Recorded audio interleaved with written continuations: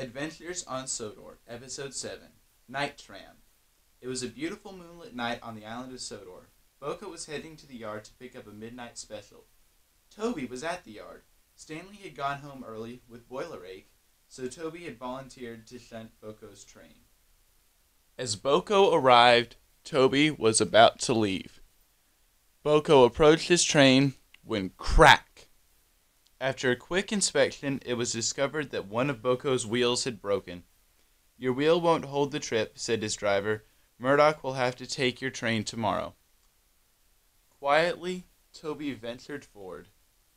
"Please, I'd like to try to pull the train." "Do you think you can do it?" asked Boco.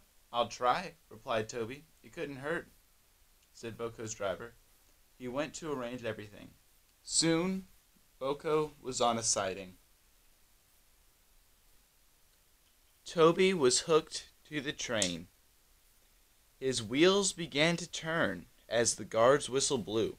He groaned, and the train began to move.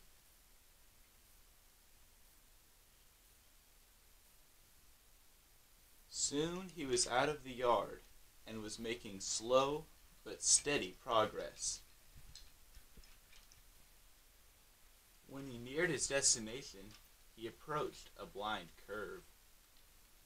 Duncan was taking some trucks to the wharf. Toby came around the bend and saw the train, but it was too late. He crashed right into the empty slate truck. By the time Harvey arrived at the scene, dawn was breaking over the horizon. Sir Topham Hatt was talking to Toby. "Don't worry, Toby. It wasn't your fault. The narrow gauge railway wasn't told about your late start. Unfortunately, the train you were taking was lighter than what Boco normally takes. If it had been heavier, you wouldn't have been able to pull it, and none of this would have happened." "I never should have tried to pull that train," sighed Toby. "You made a great effort, and as a reward, you will be sent to the works to be repaired, and to get a new coat of paint." Sir Topham Hatt smiled. Toby was looking forward to his trip to the work. Hey guys, it's SodorStorytellerPPR. I hope you enjoyed this episode of my series, and I have a couple things to talk about. First of all, you may have noticed this wasn't my Season 2 layout that I used for the first couple episodes of this season.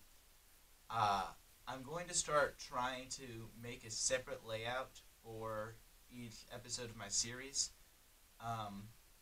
This isn't permanent or anything. I love building layouts, and I hope to go back to that eventually. But just with the current way that my filming schedule is set up, I don't even really have a schedule, to be honest. I just film when I feel like it. It's too hard to just keep up a layout, because if I keep up a big layout, it just takes up a lot of space, and if it's a smaller layout, it's a lot harder to film episodes. So I'm just going to try and do this for now. And also, it's been a while since I've uploaded an episode, and fortunately I have gotten some new editing software which should help me be able to put out episodes a lot faster.